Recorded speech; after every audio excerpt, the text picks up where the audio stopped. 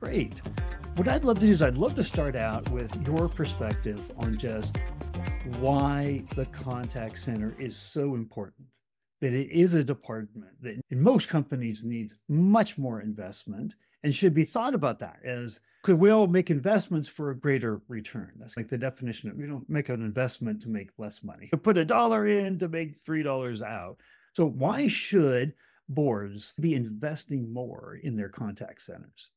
I think customer service entities, if not doing any upsell or direct sales, are always departments that is just presenting costs. So cost entities that do not bring a direct return of investment that is measurable for a company, usually from my experience, a challenge to argue for any investments if it's not directly measurable. And if I say not measurable, of course, there are metrics in customer service departments, such as the customer satisfaction scores, the net promoter scores, customer satisfaction, the customer experience.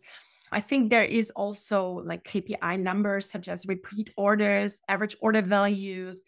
There's something like refer a friend. So there is things you can measure, but I think the majority of metrics is something where it's hard to put a euro or dollar sign to, and then from there rectify investments being made and investing in these teams, in the training, in the tools, in this whole idea of how you want to do the strategy on communication. What is the target, the goal? How much people do you need? Do you want to have an in-house outsourcing teams? Do you want to do site visits? I think that all comes with an investment in this area.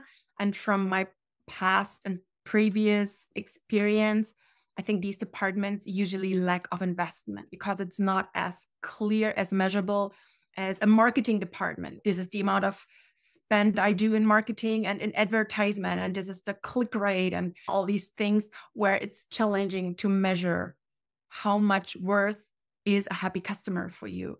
So that usually is the challenge when you don't generate any profitable numbers in the company if, again, not doing sales or upsell.